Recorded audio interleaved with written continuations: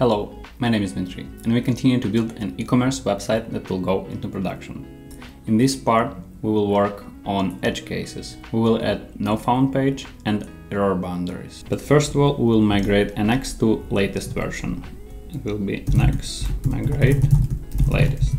I'm gonna connect it to CI.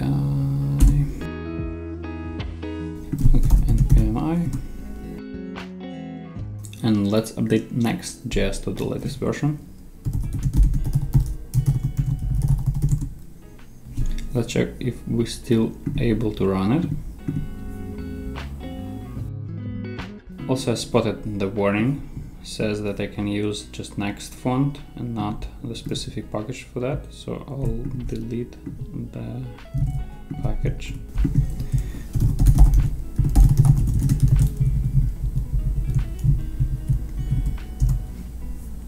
Let's check if I'm still able to run it.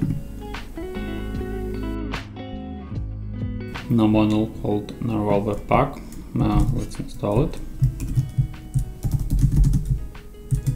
It should be development dependency. Okay, one slash was there.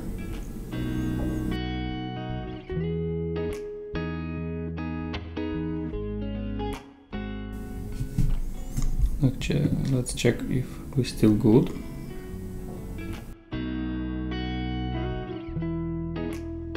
Looks now okay.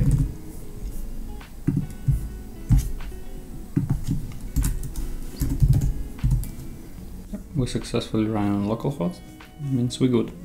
Let's now add a not found page. Here's design for that. That will be no found page. Here's our error boundaries to handle whatever we got error in. Yeah, what I spotted, we have a same button. I can extract it to shared components.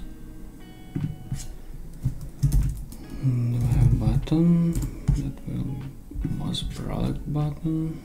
Let's get into here and just cut it and paste it into shared components. Let's rename it to just button, and that should be it. Let's check if button still works. Yep, it's in place. Now we have shared button. To have not found page in our application, we should get into app folder and just put it under root directory, and we will have it. It will be just a simple page with a logo, some 404 text and some warning text, and we'll have a button on it basically, which will redirect us to the root, or if we have a locale here, to the root with locale. Pretty basic stuff. Let's check if it works. Let's get into whatever. Doesn't have root layout. So yeah, I should supply a root layout. In here, I should create new file called layout.tsx. And it will be export default function, not index, but root layout, which will accept, I guess, children.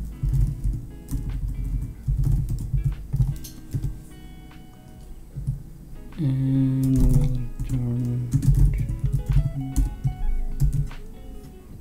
Are we good on that? Yep, good. But having no styles, no tailwind styles on the root layout. So I should move my styles from here to the actual root layout.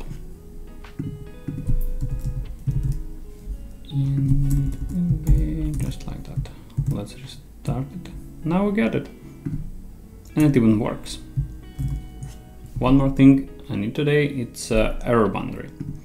I'll create error component inside shared components, and it will be pretty much the same as noFound, I would say. It's some error component that gets some props, that onClick prop, which is function, and we have a logo, some text, and onClick. OnClick we will do a funny thing here. I'm not sure if it should be use client. Just keep it for now, just like that. And I should do the following. Inside the product page, I have an layout and page itself. And page itself contains some logic, and I'm afraid that something can go wrong. And I'll prove you it could. Here I just do the following. I'll create error component, called just error. And if something happens on a page, it will be replaced by my error component. And the error component will export default function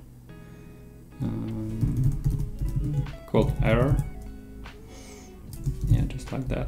And it accepts, let's get into docs actually, and how error handling works. It's just we have an error component here, and if page fails to process something, to do something like something of undefined or whatever, not handled, error component will be rendered.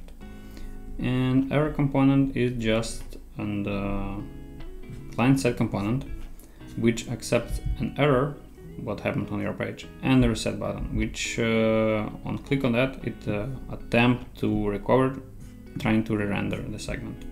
And we will do that. Let's copy it over, just paste it in, and I'm not gonna use effects, and I'll actually return just my error component,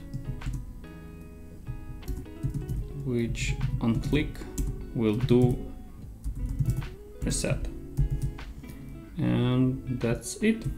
Let's try to make an error.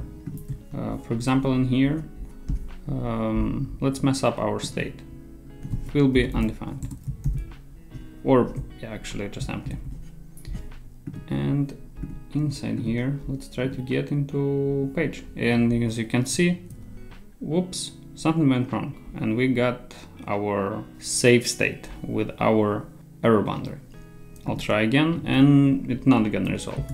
But if user basically mess it up, trying again may help. And if we'll get back here, we still have our error, but let's render that. Voila, we got it back. We're good. So pretty useful stuff to use those error boundaries in your application. It's not gonna handle everything that happens on your page, and some of interactions and stuff you should handle yourself, because under the hood it's basically React error boundaries, and those are not catching those errors. That's inside event handlers, asynchronous code, server side, and error tone in the error boundary itself. So those are you should handle yourself. So that was it for this part, and I'll see you in the next one. Bye.